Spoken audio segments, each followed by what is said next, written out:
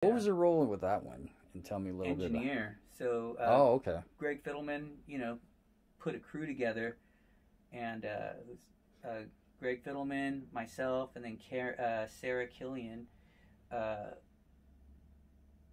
to set up and record Slipknot's new record. And it's 2 days of setup. I mean, like, Jay's drum set is ridiculous, and all the coolest microphones. We were at East West, and uh, just getting everything set up and maxing out, and then just when the string section showed up, Mick and Jim Root and V Man now, Yeah.